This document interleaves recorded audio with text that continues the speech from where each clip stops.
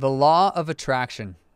So what is it? Why is it so popular in all the self-help books and all the self-help psychology and even New Age spirituality, even ancient religions, as I'll get into, and just life transformation stuff in general? Why is this so popular? What is it, and where's the truth in it?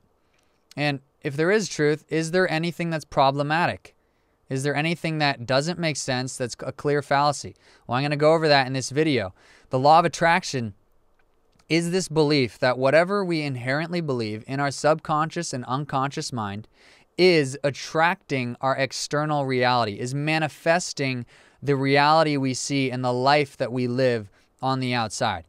So if you're blessed, if you have incredible things, you have great, wealth and even spiritual blessings and all these different things, or you have a great relationship, or you have a great house, all these different things, it's because you inherently, unconsciously believed that you're worthy of it, you're able to do it, that you will manifest it. You held these beliefs that brought it about. And if you hold dark beliefs like, you're unworthy, you're constantly depressed, you constantly think you can't do things, you hate other people, you're just a horrible person to be around, you hate life, you naturally have a life that looks horrible, that looks depressed, that looks, lifeless. Now, there's a lot of truth in this, obviously. There's a lot of truth in about what we think and how it, plays for the life that we live. If you're constantly thinking horrible, dark, depressing things and you hate other people, you're not going to have friends and you're going to have a depressing, lonely life. But if you're so loving, if you're so, a blessing to other people, you're generous, you're a righteous person, you're going to live a quote-unquote better life. So there's a lot of truth in this idea. But there's a lot of lies and there's a lot of fallacy and there's a lot of actually problems that come with adopting the law of this idea. That this is a spiritual truth, this is a spiritual principle that is right 100% of the time. Now, many people in New Age spirituality and even in self-help believe this. They actually believe that this is a spiritual law of the universe, like the law of mathematics, like the law of physics, the law of attraction. People like Abraham Hicks, Joe Dispenza, all these New Age teachers, self-help teachers, they teach this to manifest wealth, to manifest prosperity, to manifest relationships, to manifest all these things. You need to rewire your unconscious beliefs. And that anything you're experiencing outside that's horrible is because you had something on the inside that manifested it. Are you already thinking of the problems that this can, involve? Let's say the 23-year-old who is walking home, this girl gets raped, tortured, is scarred by an evil person, motivated with evil intentions, does this to another human being. Did that person manifest it? Did they have some unconscious belief that, manifested this to happen in their lives? Well, the law of attraction would say yes. And the law of karma in Hinduism would actually say yes, but it was in a previous lifetime and they reincarnated it and they needed to experience that because they did something evil in the previous lifetime and need to make up for it in this lifetime. That's why the caste system is in India. That's why there's untouchables who you can't even associate with or even have a friend who is a friend of an untouchable. That's how unclean they are. Are these people who are poor, oppressed, abused, the genocides throughout history, the victims of evil, did they all manifest this? Was this all in their unconscious mind and they needed to rewire their mind to rewire and change their life? Obviously not. Obviously, there's a fallacy to this spiritual truth, to these spiritual beliefs. This worldview, which is becoming adopted by a lot of people, the New Age is very closely associated with the self-help, with the life transformation stuff, with the wealth manifestation. The law of attraction is actually evil because when you think and you believe in the law of attraction, your empathy level goes way down. Way down. You see someone on the side of the street, man, I wish they knew how much power they have in their unconscious thoughts. Man, if only she knew that, she was manifesting that rape. Or that guy was manifesting getting robbed and tortured and beaten.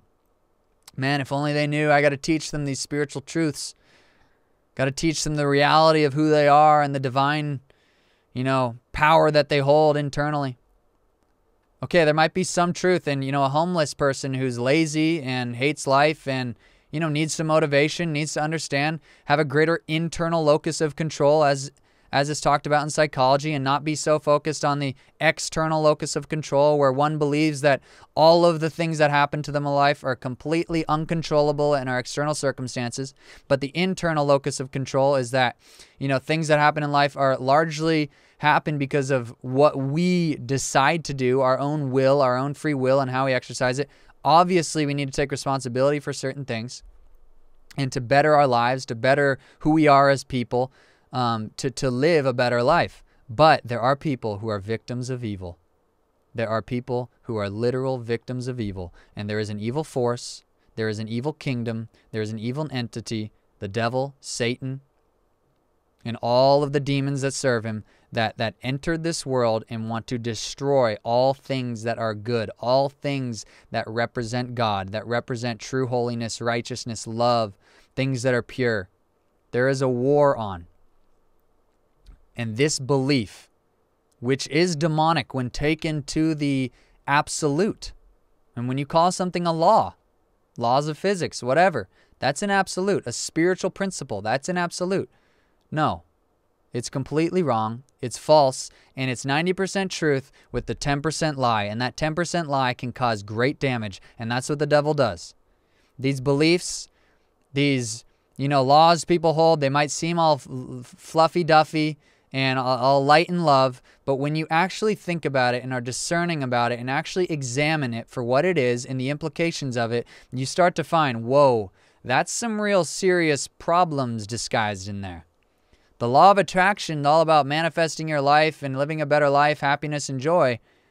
But, you see people in the New Age who literally, I've met people, many people in the New Age who, until this is brought about, they don't even realize they believe this. I say, okay, because they get into other things like soul contracts, reincarnation, past lives, karma. That's all Hinduism, by the way. This is all, the Indian religion that, produces a lot of suffering and a lot of evil to souls that are oppressed by evil things.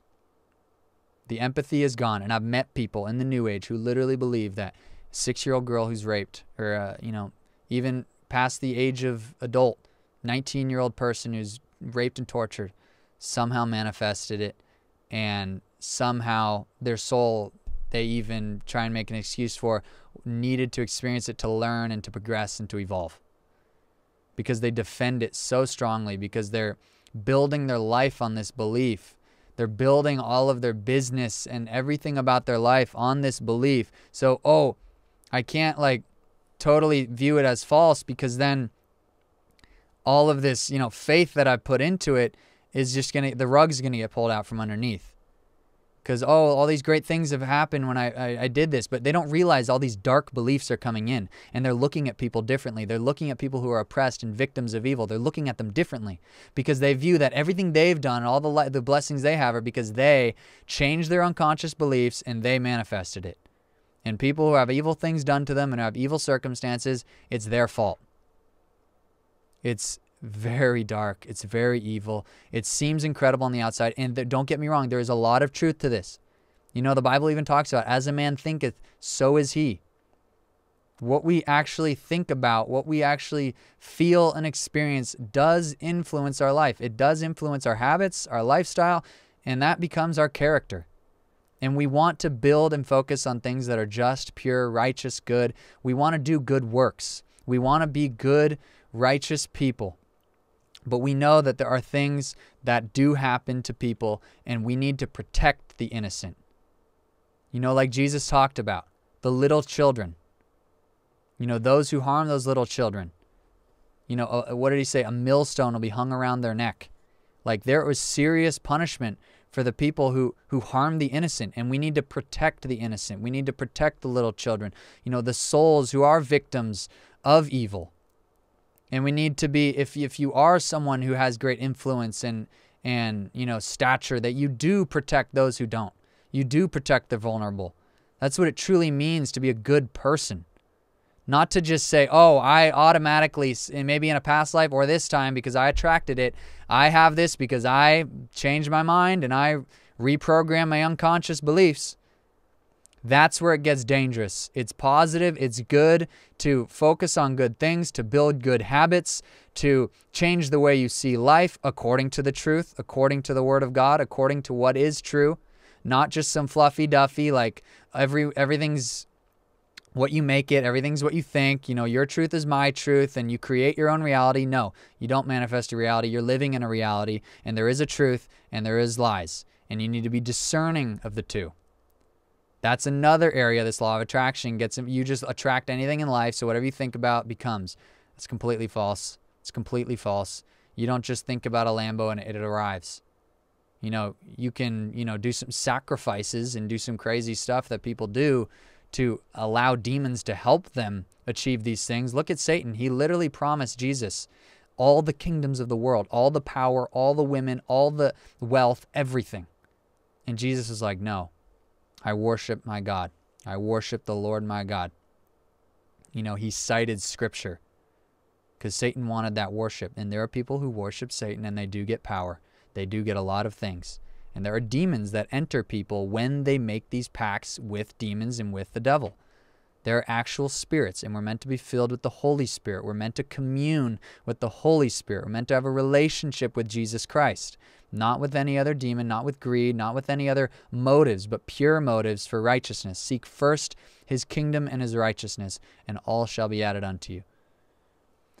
So instead of trying to manifest your reality to whatever you make it and think that people who are in horrible circumstances is 100% because they manifested it and they attracted it and they're holding that in their unconscious, actually have a heart for those who are lost. Actually have a heart for those who are, afflicted by the devil, who are in oppressed situations, who are victims of evil. Have a heart for them. Go, be a protector of them. Go be a blessing for them. Go help them. Go be generous to those who are less fortunate. Go actually have a heart for people. Because that's, in the beginning, you get into this stuff, most people have a great heart for people, but they have this desire to change circumstances in their life. So they compromise, they believe this law of attraction, and then they don't realize where their soul is being corrupted by Satan, where they are actually building a cold heart. That's all the devil wants to do, is to corrupt you and turn you evil, and to get you to become a sinner and someone who produces evil things, instead of someone who produces righteousness, good works, and love. But if you follow Christ and you're discerning in the Word of God, you labor in doctrine, you abide in His Word, that the truth sets you free from the grip of the evil one, and you truly can produce good works, fountains of living water flow out of you, and the Holy Spirit has a vessel to truly manifest His glory through, and to touch souls, to be a loving force for people, and to embody and be molded in the image of Christ. So I hope this helped you guys understand the law of attraction. For anyone who's kind of believing this, who has friends in it, that you understand the extent to which it's true and then the line to which it's not true and is actually very evil and problematic. I hope I was able to discern that line for you, that you can be more aware of this, and that it's a blessing for you like all my other videos. Please throw a like, a comment, subscribe. I've got more videos coming. Any video recommendations, submit them below. Have a great day. God bless you.